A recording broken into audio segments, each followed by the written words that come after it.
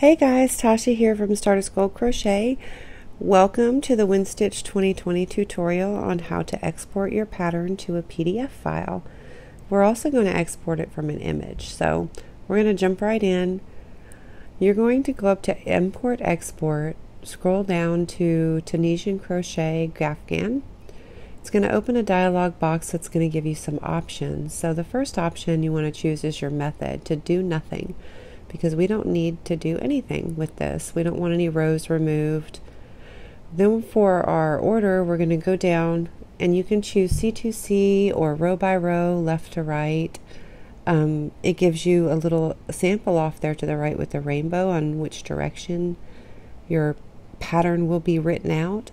So for lefties, there's options. For righties, there's options. Alternating left and right, you got lots of choices. I'm going to do row by row because that's the way that I want my hat pattern to come out. But you can also do C2C. I choose blocks for my identifier, but you can choose symbols, thread numbers, however you'd like. Everything looks good, so I'm going to go ahead and click PDF. Then I'm going to save it. I can also change my preferences here by adding a title, adding notes, or you can even go down and swap out different things below in these boxes down here. I'm not real familiar with those. I don't use them. I might when I start to do other kinds of projects, but for now I'm just going to leave them blank, and I'm going to leave the bobbles blank.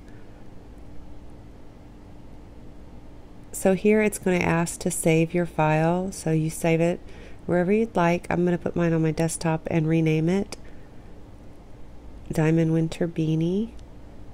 By the way, I'm going to put this pattern on my blog.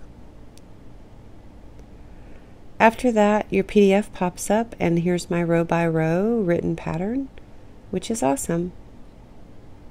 We're also going to do saving it as an image, so you can save the entire graph as an image.